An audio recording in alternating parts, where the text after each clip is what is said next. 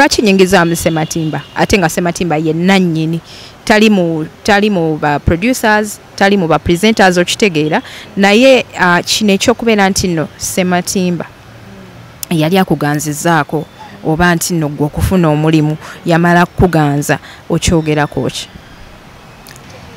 And I want to be very honest. Tova gyovudde n'ogyombuukirako n'ogyoyogera ebigambo bingi nze Hadija sisaaga si ku balwali ekyo kiri nnyo mu broadcasting mu media ekyakubisiza Will Smith comedian kwe kusaaga n'ayitawo comedian yasaaze n'ayitawo kati nze saagala kunsaagirako. There are certain conversations that you don't talk with me. Kyova olaba nti mu interviews mwakatandika okundaba. Muli mu interview nawe gyokola mu butuufu n'owulirira ddala nga n'olutiko lukumeze. Nero omukyala Pricilla Namayanja nakola leero ate nga y'omu ku bakozi aba Beat FM. Assalamu alaikum warahmatullahi wabarakatuh. Mwezi gwa Kisiibo neyanzanyo mwena abandaba mwena abatusupportinga nti thank you so much. Mwena abatulabira ku YouTube, abatulabira ku Facebook, ku TikTok twayingiddeko, abatulabira ku Twitter, abatulabira ku Instagram banaye tusiima nnyo. Ate oba oli mupya ku channel no nyiga akagamba ako ka subscribe button okubeera ngo joininga show. Woba oli ku Facebook oba ku Instagram gajolabira beera ngo tufollowingako ate olikinge ne page yaffe. Eno show ekutusibwako aba Speed Express Tours and Travels company yokka eyakakasibwa okubeera ng'esaabaza abantu okuva mu buli kitundu ky'eggwanga ate nga webali nnyo wane Uganda awo ku Kampala Road ku Uganda House, webali nnyo e Dubai awo ku Banias Metro, webali nnyo awo mu Abu Dhabi mpoza ate ne Rwanda, mpoza ate nga ne baganda baffe aba Roast Coffee Academy webali nnyo okubeera nga batumpawaringa show noyongera okubeera ate ng'oginyumirwa. Webali nnyo wane Uganda najja nankumbi gye bali e Dubai mpoza ate ne mu Abu Dhabi. Olunaku olwaleero ndinako omukyalo w'amaanyi ali very pretty ali very beautiful, alabika bulungi nnyo ate nga y'omu ku bakyala abaludde mu media mu hostinzeko ku channel yange ate nga njagala tumanye ebimukwatako. Sense okulaba Pricilla. Ngale nnyabo nange neesiimye okulaba Hadija. You're all smiling. I love it. Yeah, Hadija nze njagala nnyo okusmilinga kikweka ebizibu. Abakulaba tebakitegeera nti olinamuko ebizibuzibu, right? Mbirina teri atabirina gwe tolina. Naawe okaabako omanyi abakyala abalungi munnange tibatunulira nuga oba akaabako. Nkaaba nnyo nnyo extremely. Ntera nnyo kaaba mu ssaala. Kituufu ndi so emotional nkaaba nnyo mu ssaala. Ntera n'okukaaba nga nina ebinsuseeko naye ekyenjawulo nti sikaabira mu bantu. Okay, so kati weeyanjulire ku batulaba bakumanye. Nsanyusa nnyo okubeera ku HK Media. Nze Namayanja Pricilla nkola wano ku Beat FM ekintabuli ky'omuziki ekisinga. Nkuweereza program eyitibwa Gigenza gitetandika saa 10 mpaka saa 2 eza kawungeezi. Nena n'endala gye nkola ku Lwomukaaga eyitibwa Asaba Aweebwa etandika saa 4 ez'okumakya mpaka 6 ez'omutuntu. Nze era kyenzirowooza era kyenzikiriza nti atampulirangako wali ondabyeko. Ompulira ondaba ne wooba ng'obadde tompulirangako era nga tondabangako kyatteeka ojja kumpulira era ondabe. Because abantu abamu ayinza okuba bali talogobera TV, tagobera social media, naye era ojja kumpulira, ojja kundaba. Okay, bannange bakwano olunaku olwaleero tulina Pricilla Namayanja ate nga mukozi mukukutivu nnyo ku Beat FM. Twagala tumanyeeko ko olugendo lwa Pricilla lwatandika lutya. Pricilla gwe omu ku bakyala abeekuumidde mu media okumala akabanga. Ekintu ng'okikwasiza maanyi? Simanyi oba nkikwasiza maanyi. Naye ndowooza nti Katonda yanyanguyizaako okufuna omulimu. Yakyanguya ekyo newankubadde nga waliwo ebirala ebirudde. Ombuuziza nti olugendo lwange lwatandika lutya? Olugendo lwange lwatandikira ku WBS.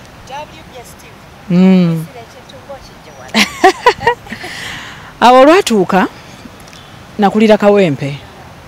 Nali ndi waka ebiseera ebyo WBS yali TV ey'amaanyi. Naye ndaba akalango nga balanga nti banoonya presenter omupya era nga bataddewo n'engeri ya auditions. Akalanga ako wenkalaba ebiseera ebyo era nali nkyasoma ne ngenda ne neewandiisa mu auditions ezo baziyitanga icon. We neewandiisa mu auditions ezo saagala nnandagge nze nasemba. era nsaba okukozesa omukisa guno Adija okugumya abantu bonna abalina ebirooto nga mugenda mu auditions ne musemba. Buli woosemba mu audition kikuwa platform ate okukikuba okusinga eyawangudde. Genda mu auditions zonna ne ziba za kuyimba, abawangudde tebakikola, fe abasembye ffe tukikola. Kati n'ensemba olugendo lwange lutandika n'omwami oyo gwe bayita Professor Gordon wava munno, ffe twamuyitanga chairman. So wenkozesa ekigambo chairman ntegeeza Gordon wava munno wensemba. Chairman kwolwo n'agamba ku mukolo nti abaana abo bonna bana none yasembye bonna mbaagala njagala basigalewo. Bwentyo n'entandika. WBS yabanga ne promotions ez'enjawulo, Christmas bonanza, Easter bonanza, telecom companies gazigaba ebirabo, natandikira mu promotions eza WBS. Nga companies ez'enjawulo zinneeyambisa mu promotions okugabira abantu ebirabo. T-shirt buno. Aha. Kaakati olugendo lwange olutandikira eyo gye nasanga omwami bamuyita Hakim the Dream.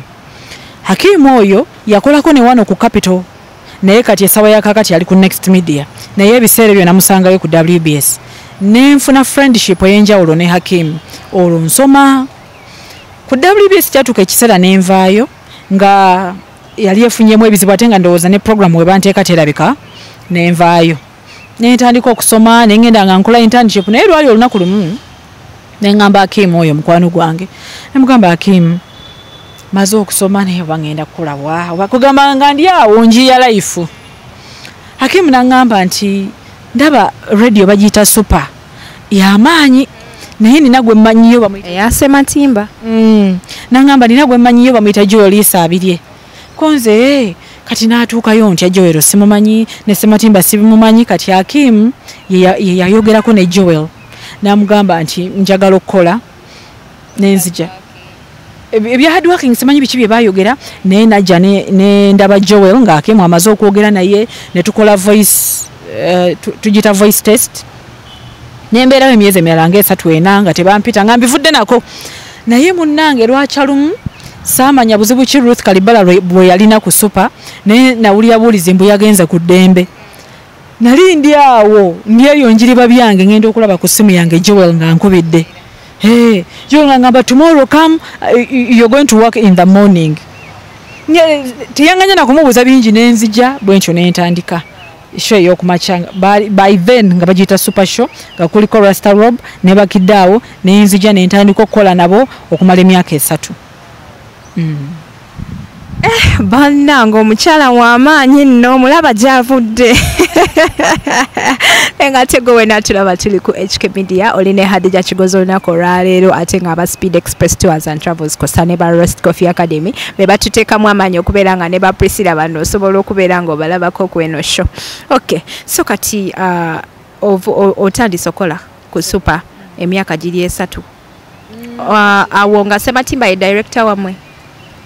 I mean nga inamuko omukono mu TV, I mean mu radio, obanga just nga tomulabako tomusinkana olaba kuba nena abalala aba bulijjo bayisa abiri ba Hakim. Hakim yali takola ku super. Hakim yali mukwano gwa Joel yakuba bukubi pasi ngende ndabe Joel. Joel we yanfuna nantwale wa Sematimba, of course Sematimba yampo mirimu na kyayitira mu channel zenjogedde. Super is a radio. Nabeerayo nenkola emirimu ne ban traininga nengenda nga ntereza kubanga bali bamaanyi balina amanya gaabwe sikunsinga nga nze ndi amacha junior. Kati nabeera ku super emyezi 4 nga nkola bulungi n'abantu abo era nga nabo banyamba okuyiga. Manya abasajja bo tebalinga bakazi sibasimbi b'amakuuli era nabo baafubanga okulaba nga banjigiriza. Kati waayita emyezi 4 bukedde waliyo senior producer nga bamuyita Semakula ye yatema passing ngende kubukedde biseera bukedde bali balina enkyukakyuka nga balina program empya gye bayita akasengejja naye nga tebalina presenter waayo ne bancontactinga kuba bali bampulidde ku super ate nga tebandabangako. Okay, so kati nga tetunaba kutuukawo ku bukedde nyinako kineno kyempulira ekyomukulu Sematimba ekize kiyitingana ku mitimbagano gyonna whereby njagala nange okyogereko waneno ku HK Media nga tetunaba kweyongerayo. Lwaki nyingiza mu Sematimba ate nga Sematimba ye nannyini tali mu ba producers tali mu ba presenters okitegeera naye kino ekyokubeera nti nno Sematimba yali akuganzizaako oba nti nno gwe okufuna omulimu yamala kuganza okyogerako ki? Kituufu obadde okiraba ku mitimbagano naye nga si kituufu Hadija. Olugendo lwange oluwulidde Katonda yannyanguyizaako okukola n'okukola emirimu egy'amaanyi gye sinoonyeza naye neginnoonya. Katonda yakyanguya. Katonda alina ebintu ebimu byayanguya ebirala ne birwa naye kati mu lugendo lwange oba olw'obulamu bwange emirimu gyayanguwa. Kitegeeza nti ebiseera ebisinga omuntu yali yakava mu ssomero nganzi okujja okukola emirimu nga bwe nnyinnyonnyodde kyangu nnyo okubyogera ebyo bwe bityo. So kati tuvudde wano ku supa oyingidde ku Bukedde. Nasigala ku supa ate nga wenkola ne ku Bukedde era ebiseera byonna bye namala ku Bukedde ne ku supa nga gyendi nintandika okukola akasengejjaako program yali strategic nga twogezaako ku copycat nga Tasker Project Fame. Mu Tasker Project Fame mwalimu omwami nga bamuyita Ian yali musajja mukadde naye ng'ate mukambwe nnyo. Kati Batte is a copycat of Ian. Twali tugezaako okufuna idea eri okugireeta mu studio naye nga mwetaagisaamu omuntu anaabeera omukambwe nnyo abantu bamukyawe nga ye Batte. Kati olw'okuba nze nali njagala nnyo okubeera neutral saagala abantu banyiigire nze byonna mbisindika wa Batte yamenya siddi yazikasuka yazigoba nze ogwange gwali gwakwanjula program. Oli ku kasengejja program eno yamalawo bbanga ki? Program eyo nagitandika ogikola mu 2014 nenjibeerako mpaka 2000 ndowooza 19.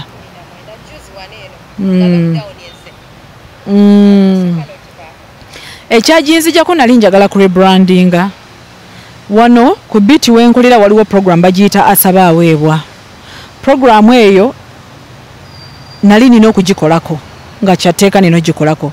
Etandika ssaawa 4 ez'okumakya mpaka 6 kati nga nina okubeera mu program eyo. That's why I rebranded. Program eyo asaba aweebwa is a request show. Okitegedde? Olw'okubanga nali nzize ng'omuntu akola daily show nina okukola weekend program eyo. Yes. Wali ono omukyalo omunene erinnya lye Wanyana, Ruth Wanyana. Where is she by the way? Saagala nnyo okwogerera bintu by'abalala njagala nnyo okwogera nnyo ku byange. Yes. Tumulisaako bayagenda bweru oba yagenda. Anti nnyinza okumwogerera nga nze wendowooza waali ate nga si waali. So saagala nnyo okwogera ku linnya lya muntu mulala yenna when I'm in an interview. So amazing. Your level no. Level. Okay. So, tugenze ku challenges oba ebizibu gwe ng'omukyala byosanze mu media. Abakyala tusangira ddala obuzibu bungi. Ba producer batusumbuwa. Ba cameramen bafa batukwatira nabo tutabuka nabo enchana eggulo kitegera kiyinza okuba nga tekiri mu kwana kokka naye kwegamba ebizibu bibeera bingi. Gwe ng'omukyala bizibu ki byosanze mu media? Ebizibu byensanze mu media be bantu okuwa status gy'otali. Oli ayinza okulaba kati mu interview ng'eno n'agamba abo bakola ssente nnyingi nnyo. Abo b'amaanyi nnyo. Abantu n'atayawula nti nno essente n'ettutumu bintu bibiri bya njawulo. Omuntu asobola okubeera ng'ali eyo kiboga ali mannaanaasize naye ng'ate wa ssente okusinga gw'abeera mu kamera. Ekyakyensinza okusanga nti kizibu okwawula omuntu akwagala ebyaddala n'atakwagala byaddala. Buli muntu gw'osanga akubuka eba nayoweereza bulungi. N'atalina kyakumanyiiko. I want to be your friend. I want to be your friend kuba yakulabye mu kamera. Ekirala relationships zitera nnyo okugaana. Nti oli omuntu akukwana yaba ayagala kulaba gwe yalabye ku kamera. Kyokka nze gwe yalabye ku kamera ndi mulala ne gw'anaasanga. Sigamba nti si yenze. Wabula wano nabadde ntudde nga neewombeese nziramu ebibuuzo bya Hadija. Naye kati w'onoosanga wali nkirinze kati obadde oteesa nkole ntya. Kati then ebirala byebigambo abantu bye boogera. Buli muntu kyawulidde kyamanyiiko ne kyatamanyi bo babeera boogera. Kati bwe babeera nga boogera toyina ngeri ki gy'ogenda kubakwata nti why kyoyogerako munnange kiri bwe kiti. Kati abantu bonna babeera boogera bye baagala. Oli n'akulaba bulabi ku YouTube oba ku TV n'agamba baŋŋamba oyo nayina abaana 4. Yafumbirwako ne waagundi. Yakola ne bw'ati. kati ebigambo ebyo ebyenjawulo ebyo bitutama. Okay, so kati waliwo kye bayita social media eriko bad energy mungi ate mwe kati abantu abali mu limelight obeera ne Facebook page obeera ne Instagram oli ku Twitter odiringa otya ne bad energy y'oku social media? Sigiwa budde. Hadija wali okirikinzeeko mu profile y'omuntu akuvuma ku social media? Ogenda okumulaba ng'ali mu kazigo somewhere tatuukagana nawe osula. Gwefuba nnyo ne ku YouTube yo okirikinge mu face y'omuntu oyo avuma. Ojja mulaba nga takufaanana. Abantu abatuvuma bye batuvuma biri ku bo. Kati aba ayagala naawe obeerenga ekike. So nze bad energy sigiwa budde era buli muntu mukubiriza okukomentinga kyawulira kyayagala. Nze sikiinaako buzibu kubanga yeba ndowoozayo. Relationship yo ne ba media personalities eliet? Ba media personalities nga abaliwa? Mu media nga bonogamba nti ffe ba YouTubers enkolagana yo ne ba media eliet? Kakati enkolagana yange n'abantu abali ku YouTube mbadde ba presenters aba TV abachi. Enkolagana yange n'abantu abali mu media eri omuzungu akita scanty nti si amaanyi nnyo. Hadija siri nnyo muntu alina emikwano emingi. Njagala nnyo okukolaganako n'oyo gwensobodde gwe tunaasobola okunyumya emboozi etankose. So wempulira nga gundi ne gundi emboozi yaabwe enkosa sibyesembereza. Era enkolagana yange n'abantu abamu ntono, ninawo abatonotono bensobola okukolagana nabo ne tukkaanya ne tuwogera ebitankose. Sirina mikwano mingi. I need to let people know. And I want to be very honest.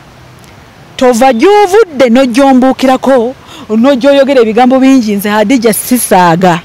Si ku balwali. Ekyo kiri nnyo mu broadcasting mu media.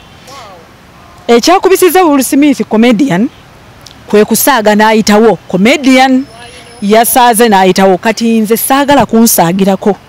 There are certain conversations that you don't talk with me. Kyova olaba nti mu interviews mwakatandika okundaba nti omuntu okujja okuŋŋamba nti Pricilla nkwagalako interview kamu olunaku bwe luti ku budde bwe buti. So kakati enkolagana yange n'abantu eva mu ngeri gye nkuwulirako Hadija. Wempulira nga Hadija sikusobole nga nkuleka saazaalibwa naawe. Yes. Mulimu interview nawe gyokola mu butuufu n'owulirira ddala nga n'olutiko lukumeze. Nero omukyala Pricilla Namayanja nakola leero ate nga y'omu ku bakozi aba Beat FM abaluddeko ku beat oba abakozi ab'amaanyi ennyo. Abaddeko mu bifo ebyenjawulo, akozeeko ku Super, akozeeko ku Bukeddaawo, mumulabyeko. Olunaku olwaleero mpadde levo zonna nampeerako ne lisiiti. Ekizibu kye tulina abantu tebamanyidde nnyo muntu ali honest and straight. Kati nze Hadija ezimu ku character traits zange I'm very honest and straight. Era ebbanga lyonna lyogenda okumala nga oli mukwano gwange ojja kunzuula nti ndi genuine nga bwempulira bwenjogera. Hadija nze sigeya. I'll tell everything tijangu tutule babiri. Nkubulye nti Hadija muna ino saabyagadde ABC and D I don't like. Kyova olaba nti nze nkogga ndi mulwadde naye ebbanga lyange lyonna mbeera n'omubiri kuba neewala nnyo ebinkosa. Yes, I guard myself so much. I hope everyone is coping this character. Nange njagala njifune naddala nga sisaaga. Nedda Hadija olina okusaaga naye waliwo abantu aba bobeera nabo nga tebakukosa. Ononsonyiwa simanyi oba oli mufumbo. Olina omuntu. Kati Hadija before kufuna omuntu oyo kirabika ndowooza walinako ku X. Singa nzija nenkusaagirako ku X, was it called for? Kinyiiza. Kitegeeza buli kyenjogera kirina kuba kyona aliwo. Kiyinza n'okudistortinga eno relationship empya ebeera eriwo. Naye abantu agenda nakusaaga nga jjukira gundi. Jjukira ne gundi. Ebibuuzi by'okuginika amanyi ebyo sibikolagana nabyo. No, I don't.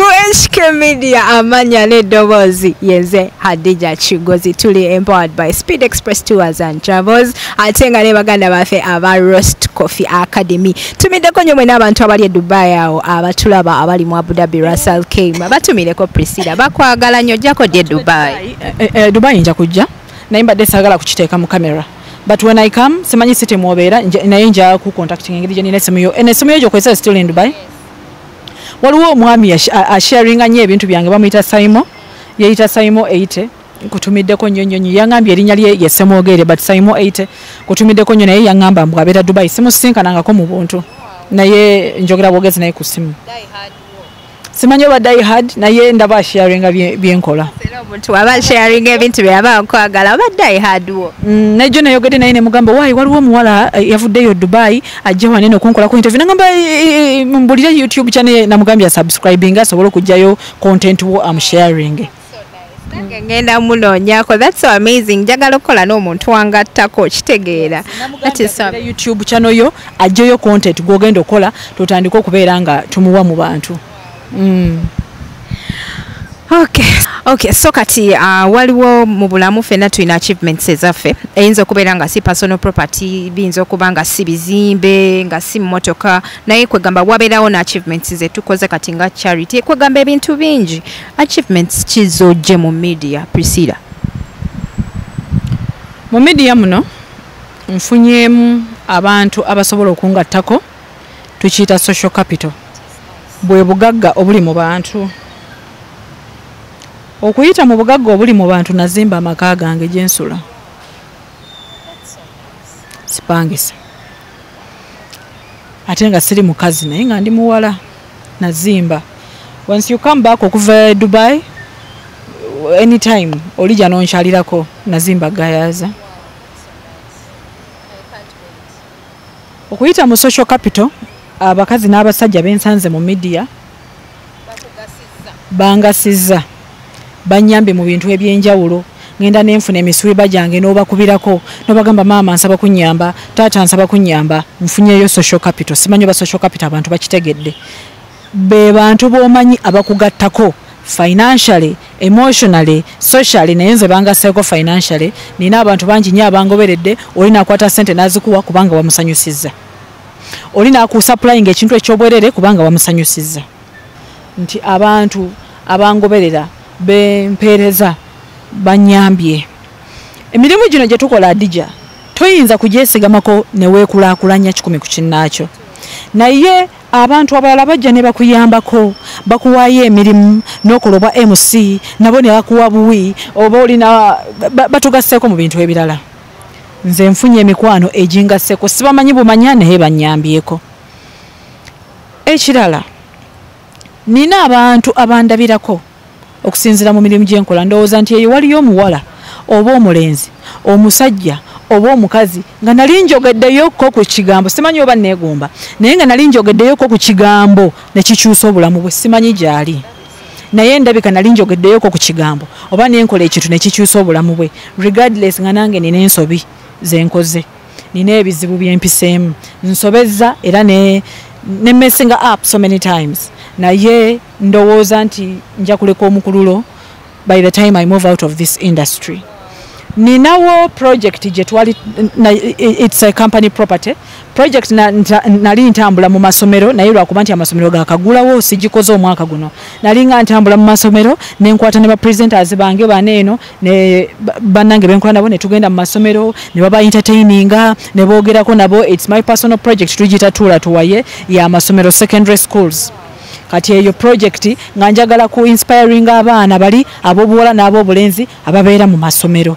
eyo project yange si ya charity naye wetutuukayo nfuna companies ezenjawulo ezigaba amazzi ezigaba pads kati every year I choose a school this year I have not chosen a school kuba tubadde twakava mu covid ng'okukuŋŋaanya abaana si kyangu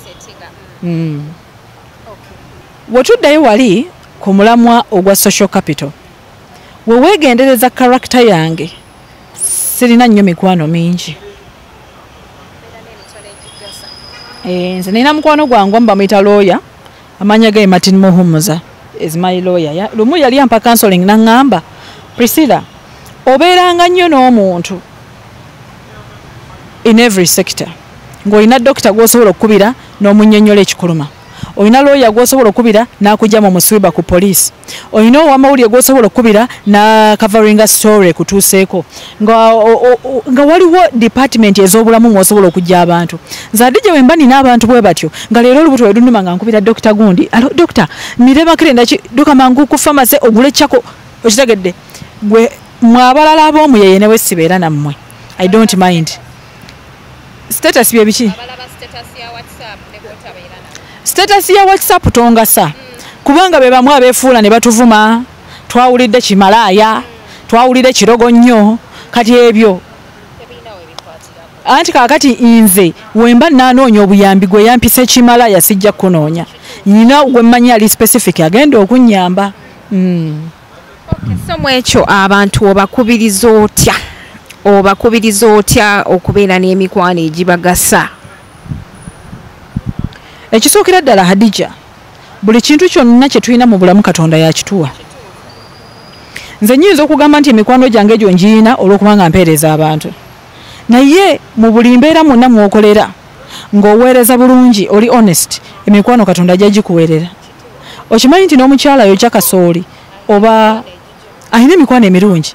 Tolabangayo bantu bayimiriza emmotoka zaabwe ne bagula kasooli omulungi ne gonja omulungi kubanga omukyalo yaleeta kasooli omulungi ne gonja omulungi. Amukoledde naku order nzijaawo ngenda ku parkinga saagala kulaawo. Nze nina abantu abali mu katale abanguza amatooka amalungi amayuuni kati nze mbadde nsaba. Singa kibadde kisoboka gamba Katonda kuwa emikwano egikugasa. Tuddeyo mu notisi zange zenjogedde. Nze nazimba ate nga siri mukazi mukulu. Nsula wange naye nakijja mu mikwano. Kitegeeza nti naawe Katonda asobola kuwa emikwano emirungi egikugasa ne gikugattako nga si tutuule na Adija tugeye oli Umaru. Banaye Umaru yeewuunyisa. Akazi koleese okalabi okayina amannya agengereka. Kale nze ndowooza nti emikwano egyo Katonda yagigaba ate tolina ky'oyinza kukola nga tolina bantu. Tebeetaaga kuba bangi naye n'abatono basobola okukikola.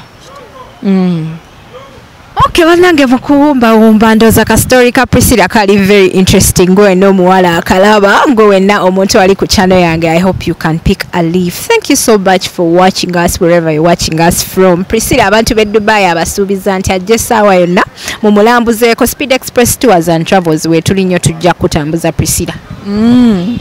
Mwe muli muno mu Uganda. Offices zaffe ziri awo ku Uganda House ku Kampala Road. Twavuddeyo ku Lumumba Avenue ne tudda ku Kampala Road. So ojja n'otufunako ka visa discount weeri gwogamba bugambi nti Adija Kigozi nga bakuwa discount. Adija lwaki temuntwalira bwereere n'enzija ekintu n'enkibakubira mubeere n'emikolo gyammwe nzije mbaberere MC tukole meet and greet kintu kitono nnyo. Nzije maleyo omwezi gumu bakama bange wano mbasabe nti bannaye ngenze Dubai kusisinkana ba bloga beyo bayira we omwana oli Saimo lumu nali nsaba Mukama Katonda ne musabe tutumu. I prayed for fame. Zinali simanyi nti Dubai ndi w'amaanyi. I did not know. Munange omwana oli Saimo ye yangambye nti gwe Pricilla okikuba ene Dubai kunzirayira. Njikuba ngamba konze njikuba nti n'abali mu America n'abali Turkey buli wamu badde simanyi, but I prayed for fame. Nati mna simanyi nti ndi famous. I did not know. But nali ndi kumukeeka as in my prayer mat. I'm Catholic. Nga nsaba omwoyo mutukuvu, nsaba wawaza erinnya lyange, bambi nsaba ompe tutumu. Nze nga simanyi nti yali leese. Kati ate nze nakutegeera ntya. Naye nga nsanyuse nnyo. Nsima nnyo Katonda ekintu ekyo kyankoledde. Being famous is very good. It comes with a lot of challenges, but it's very, very nice. Wano muntandikwa ng'oyambuka kankuzeeyo kemabega nga tetunaba kuwumbawumba just akalowoozo kanzizeemu. Wano muntandikwa ng'oyambuka omanyi buli omu alina ennyambuka eyiye. Ebyo byondaze nti nno byakwanguyira tewafunamuko ku challenges zonna ng'omuntu. Nazifuna. Challenges ze nafuna kwali kulwanyisibwa okuva mu bakozi bannange. Ne wano nkifuna. Hadija, buli Katonda bwakwanguyiza ekintu ateeka wakulwanyisa. Omuntu wakulwanyisa oyo si yaba akulwanyisa naye sitaani yaba amwambadde alwanyise. Era nsaba abantu naawe Adija nkutegeeza eyo yonna gye mukolera totyanga omuntu akulwanyisa alina okubeerawo akuwa obuvumu akusindika okugenda ewooli eyakuwadde ekyamagero ekyo abantu nafuna okulwanyisibwa okuva mu bakozi bannange oyo yazza atya abadde akolawa nabifuna n'ebigambo ebingi n'abaloopa oyo bamugobe weebiri nabifuna bingi nnyo nabifuna emipango mingi tegibulamu mu life naye mbadde nkusaba onywere kuba teri atafuna challenge in life. Mumanyi nti n'ovuddewo wanene ne advice esinga okubeera ennungi ate nga kakasa naawe aliko era bikandoza egenda kugasa tusibula abantu Pricilla tuve wano bakama bange endooza message bagifunye bulungi nnyo aba Speed Express kwebali batulaba nsaba aba Speed Express mumpeeyo olugendo nga lusasulire by you munsasulire ticket munsasulire visa ne accommodation simanyi wamwe yemutera okubeera n'enkuŋŋaana nga zeetaagisa mu ba MC oba newerutaba lukuŋŋaana mumpeeyo offer ngenzije nambule bannange obubaka mbutuuse n'abadija butuuse. I'm not gonna come and pay but I will come and I will advertise nti bannange nagenze Dubai Speed Express tours and travels bebantute nenambula and all that mbasabayo trip eyo njibasabye nga yabwerere. I will come and testify nti bebantute nkibasabye mukama we yani erinnya Albert Gafayo mwami amanyi Oluganda mwami Albert Gafayo nze Namayanja Pricilla a presenter in Uganda here nkusabayo olugendo ngende Dubai nga gwosasudde. Mukama wange kwali akulaba bulungi nnyo nga teyebuuziza ku muntu mulala we yenna bana tugenda kubeera tubasibula olunaku olwaleero nze wembeera Eva zibeera nseko buseko nako wennaku nako wa stress kyova olaba nti nno buli kiseera mundaba mba smilinga naye ng'ate mwebale nnyo okubeera nti mutusupportinga mwebale nnyo okubeera nti mutulaba mwebale nnyo okusupportinga Speed Express Tours and Travels bandaye mutusupportinze nnyo tuli very grateful mwebale nnyo okusupportinga aba Roast Coffee Academy abazadde mwenna banayi muleeta abaana basome bayiga obwa barista bagende Dubai bakole emirimu egy'ebbeeyi muve mu bino ebintu by'ekyalaani ekyalaani kyo kwekiri kikyaliko ku mulembe mubayigirize emirimu gy'emikono naye ng'ate obwa barista buli ku level ndala nnyo so kati aba Roast Coffee Academy webali nnyo okubeera nti nebyo byonna babibakolera mbeera HK Media Hadija Kigozi on all my social handles. Thank you so much. See you again.